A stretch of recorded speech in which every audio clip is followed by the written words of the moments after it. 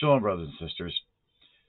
This week's Sunday sermon is going to be a bit shorter. I apologize. I did not have time this week to put together a full-blown service for you. So I'm going to share with you a scripture, a message, and a prayer, and I pray that it's enough. The scripture we share with you is one of my absolute favorites. It's John 3:17, and I know John 3:16 is a really, really popular one, so I'm going to go ahead and read that one too. And then we share with you why I love 3:17. For God so loved the world that he gave his only begotten Son, that whosoever believeth in him should not perish, but have everlasting life. For God sent not his Son into the world to condemn the world, but that the world through him might be saved. I understand why John 3:16 is so popular. We have a message here that, well, if you're a Trinitarian, God came himself in the guise of a son, or sent a portion of himself as his son. And as those of us that believe in the idea of separate father and son, he literally sent someone that he loved so much, his only begotten child, to sacrifice himself for us. That is a beautiful message. And yet, 17 is the one that sticks out to me because it says, not to condemn the world. And I think that's a really important message right now because, well, a number of reasons. And I'm going to go into the personal to the everybody. Personally, I believe, and I've seen, and I know that one of Satan's biggest attacks on us is to tell us we're not good enough. Whatever it is we're doing is so terrible that the atonement isn't powerful enough and it can't save us. But Jesus didn't send us here to hand us all over to the devil and send us all to hell. He came here because he's God. And because Jesus is, I am, he is Yahweh, he is the creator. He has all the power and authority through the Father. And if he's not powerful enough to keep us out of hell, and the atonement isn't powerful enough to keep us out of hell, then what's the point of any of it, right? So, on a personal level, it's important that we understand that Jesus did not come here to condemn us, but to save us. I've talked to so many people who think that their sins are so terrible that they can't be forgiven. And I'll tell you a personal experience. There was one time I was on my knees, I was crying, I was begging for forgiveness. I was, God, please, I'm so sorry. Please forgive me for the wrongs I've done. Please help me be a better person. And the voice of God came to me and said, do you really think this is the worst thing that someone's ever confessed to me? Do you really think this is the worst thing that a human being has done on this planet? And I was instantly reminded of atrocities happening all over the world. And God said, if I can forgive these people, what makes you think I can't forgive you?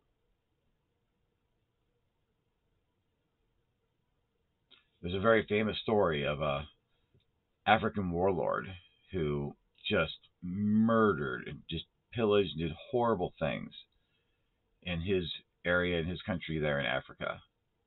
But when he found Jesus, became a preacher, he became just as good as he had been evil. I was reminded of that, and I just thought to myself, if God can forgive him, he can forgive anybody. It is a beautiful story, not because of the atrocities, but because our God is so merciful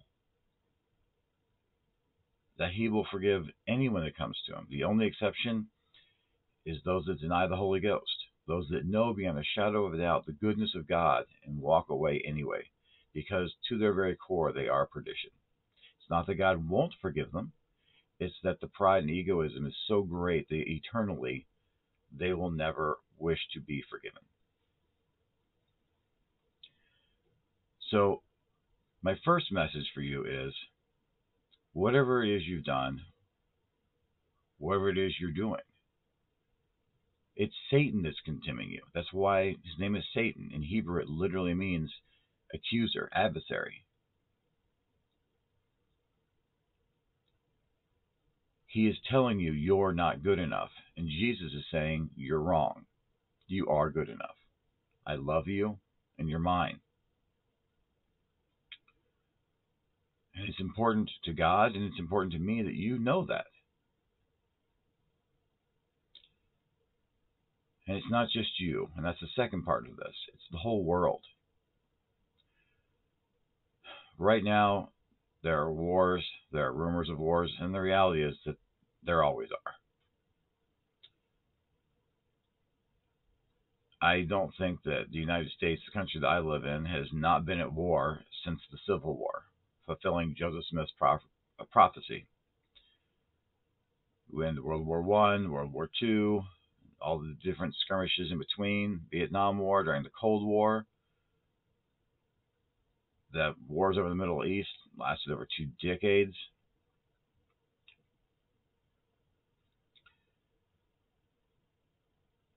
And yet God has not come to condemn this world. It reminds me of Abraham talking to God about Sodom and Gomorrah, and God saying, as long as there are this many people in there, I won't destroy it. And if there's less, I'll just remove them. And so he went and got Lot's family out. We can't condemn this world. We can't call it a hell or anything like that, because God doesn't condemn the world. Therefore, how can we? And that's very important, because Matthew 7, 1 through 5 tells us not to judge. And the Joseph Smith translation version says, unless it's a righteous judgment. And the only way we can righteously judge is to judge ourselves. And I just said, God didn't come here to condemn us, and so therefore we can't condemn ourselves either.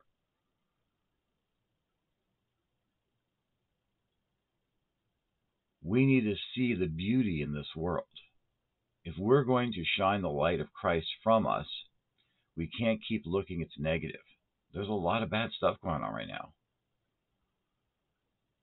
Rights are being taken away, and religious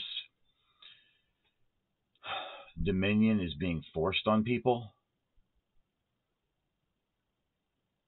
The religion of men are trying to force people to join their churches, or if not, then they're going to force them to listen to their opinions, whether you want to listen to it or not. Do we condemn these people? These people who say, I don't want rights. I want to put people in power that will take my rights away and yours too. No, because if God didn't come here to condemn, we don't either. We have to love them.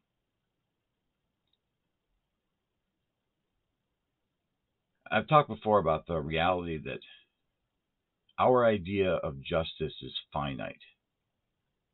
We need to gain an eternal perspective of justice. It's easy to say, oh, these people need to get what they deserve. It's harder to say, these people have done wrong, and I love them. But that's what Jesus told us to do at the very end of chapter 5 of Matthew. Love your enemies. I don't like to think of myself as having enemies, but I know that other people see me as their enemy.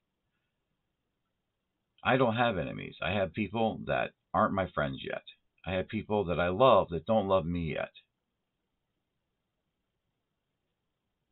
That doesn't mean that I'm not going to state my opinion on what I think is right and what I think is wrong. But what it does mean is that when someone tells me that I'm wrong, I'm going to love them. I'm going to accept them. I'm going to welcome them. Because if we don't, are we better than God? If God didn't come here to condemn us, are we gods ourselves that are so powerful that we can condemn? That's Satan's role. He's the accuser. We must take the role of Christ as Christians upon ourselves. And that's why the cross of Jesus is so heavy and so hard to bear. Because our finite minds, we want justice, and we want it now. But justice was already served 2,000 years ago when Jesus was hung upon the cross, when Jesus sweat as if it were blood in Gethsemane, when Jesus rose on the third day, when Jesus rose on the third day,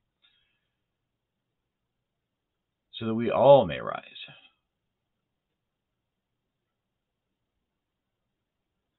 When we decide to condemn other people, then we're taking the role of Satan and not the role of Jesus. Now, again, that doesn't mean that, right now there's a lot of things going on where people are taking people's rights away. The government is taking people's rights away, and it's been going on for a long time. I mean, I remember when I first got up in arms about it after 9/11. They came in and took a lot of our constitutional rights away here in the United States for our protection, they say. But at the end of the day, what about the Christians living in the Soviet Union during the Cold War? You think our rights got taken away? They were persecuted and shot for believing in God.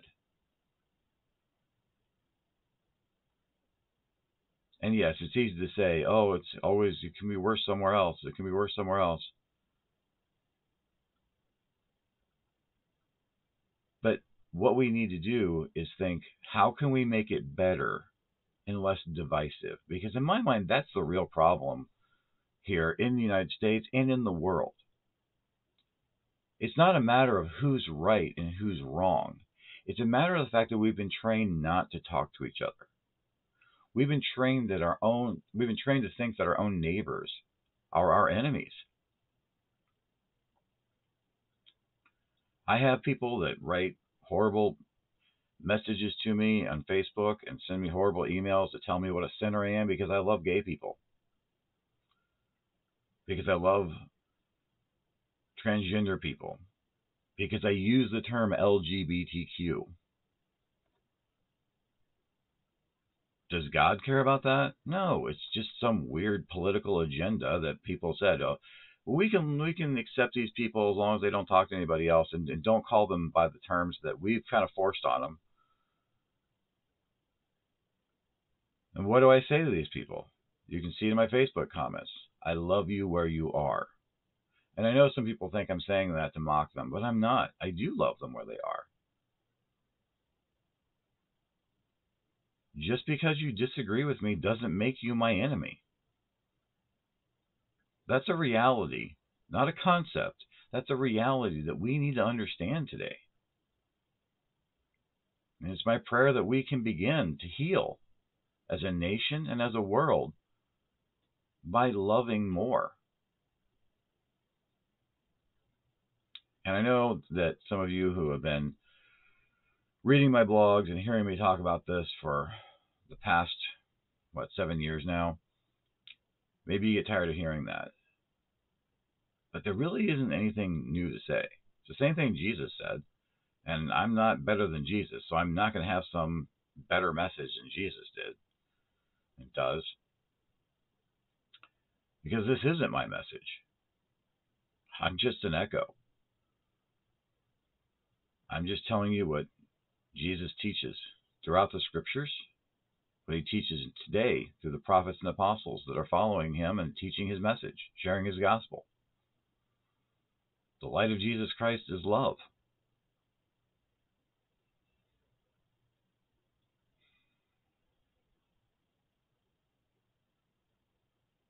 The last thing I want to share with you, and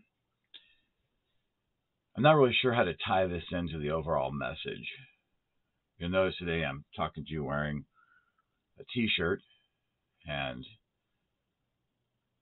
I've received emails of people condemning me because when I normally do a sermon or any kind of worship service, I normally wear the Latter-day Saint or Mormon garments, the robes of the priesthood, and a tallit. And people have had some really rude things to say about that. But I felt impressed by the Spirit this morning to talk about that. I don't mind the condemnation. I'm not trying to mock anybody, and I understand, you've been raised to believe that those things are special and you got to keep them hidden. Well, in the fellowship of Christ, we don't believe that. The scriptures very clearly state in Doctrines of Saints that these things were never meant to be hidden. So what is the purpose of them? Why do we wear them? Well, first off, it's optional. Not everybody does. But for me, they are the great equalizer. It's really easy for me to quote the Revelation that says that just as a farmer puts on his work clothes to go plow in the field, you put on the clothes of the Lord to go do the Lord's labor, to go work for the Lord in his fields, harvesting souls. But to me, it's the great equalizer. It doesn't matter. I know people make fun of the fact that I wear a t-shirt and shorts or jeans under my temple clothes. But that's the whole point. It doesn't matter if you're wearing a suit and tie or if you're wearing a tank top. Once we put on those robes of the priesthood, it's a great equalizer. We're all dressed the same. It's not unity in conformity, it's unity in diversity. Everyone that has made their own garments, they're all different. Some people still use the garments sold by the Salt Lake City Church. We don't do this to condemn anyone, but rather to unite us in Christ. Anyone that feels called to the ministry, whether it's a personal ministry in your own home or a ministry in the fellowship or a ministry anywhere else, we will ordain you. And you can wear the garments and the robes of the priesthood because we're all the same. We don't have a uniform per se, but we do have sacred clothing that the Lord has introduced to us through Joseph Smith and through the Holy Spirit. We wear those same robes today in our own ways. And those ways are diverse.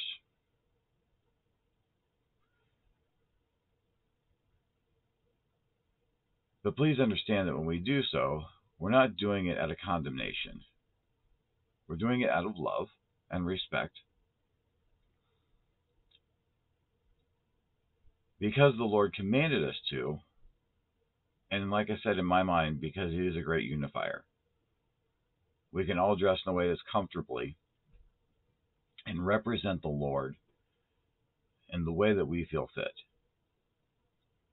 And for those that do not wish to wear the robes of the priesthood, the garments, no one's going to force you to. That's the nice thing about not having a church, but having an ecumenical movement. In the Church of Jesus Christ and Christian Fellowship, you are the church, not some organization. I'm not your leader. I'm just a facilitator. I'm not trying to gather souls to come and build some great big huge movement. I'm just humbly asking that we love each other and work together. And I think that's important to understand because it goes right back to God sent not His Son into the world to condemn the world, but that the world through Him might be saved. Because if we are truly Christians, then our message cannot be to condemn the world. It cannot be to tell other people, this is what you're doing wrong. We must have the same message that Jesus has. I love you. I don't condemn you.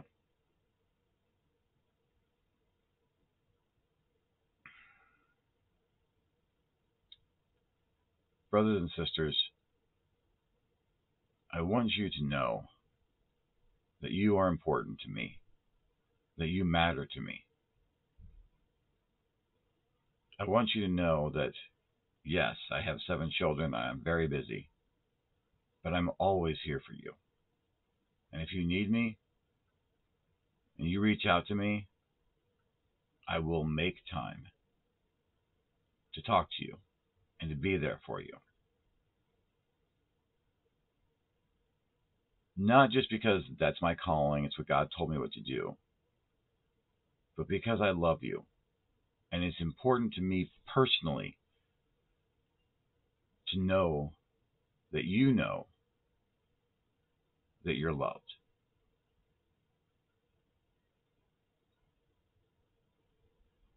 It's my prayer that if you know that I love you, you'll know that God loves you. And if you don't know that I love you, then hopefully you'll still know that God loves you. And it's my prayer that you take that love out into the world. And as you are loved, that you will love one another. That is my message this Sunday. And I leave it with you. In the name of Jesus Christ, amen. Elohim Shaddai, we bow our heads at this time in prayer before thee. Again, to thank thee for the many blessings and opportunities you've given us, for your scriptures and your Holy Spirit so that we may understand them, for one another and the Holy Spirit so that we can speak spirit to spirit, understanding one another, for this technology that we've been blessed with, so that wherever we are in the world, we can know that we are not alone, that we're not isolated, that we're not condemned, that there are saints, fellow saints, throughout the world, and that they're only a phone call or a video chat or an email away. We pray that we will have the resources that we need to build the temples that you have asked us to build. Not temples dedicated to a church, but dedicated to you, that all may come and worship, regardless of denomination, that those that do not have the financial ability to have a meeting place to gather in your name may come and have a place to worship.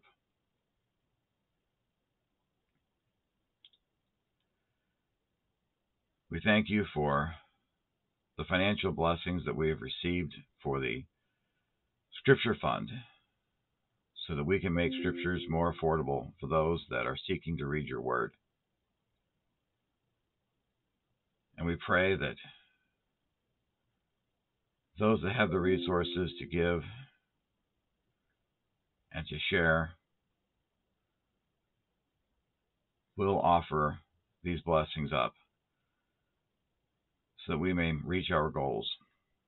And not just for the Scriptures Fund, but also for the Technology Fund and other things that we need to help keep your work alive here in the fellowship.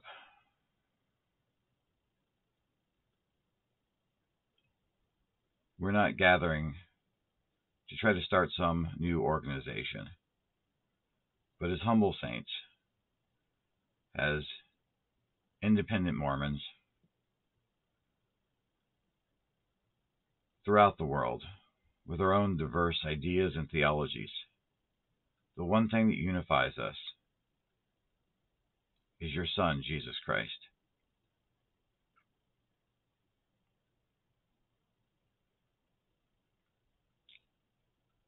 And we know that that's enough. As disciples of Jesus Christ, we know that's enough. And whenever two or more of us gather in your name, that you are there. And we thank thee for this opportunity and this blessing to share testimony one with another, to love one another, and for the power of your atonement and the power of the Holy Spirit that enables us to see past our differences, politically, ideologically, theologically, and see the truth that does bring us together, the truth that does unite us.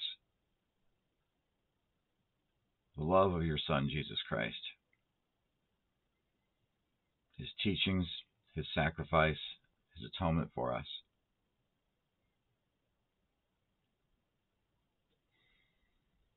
We pray to you that our light will shine forth in the darkness and help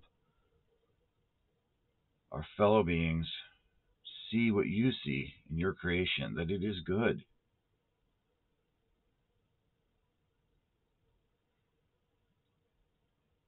That all we need to destroy the darkness is a little bit of light. The smallest flame from a candle can eliminate so much darkness. And it is our prayer that as each one of us lights a flame as one of your candles, that the world will shine bright with your light, the very light of Christ, to heal the creation, to bring the love that allowed this world to come into being, to fill it once again, to divide the light from the darkness, and chase that darkness away, so that only your love and your light remain. We know this is possible because through you, all things are possible.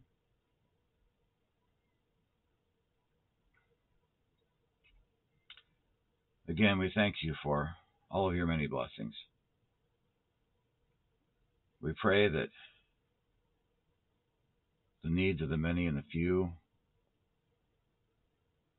will be met as we help one another and as your miracles come into our lives, healing us in all ways that we need healed.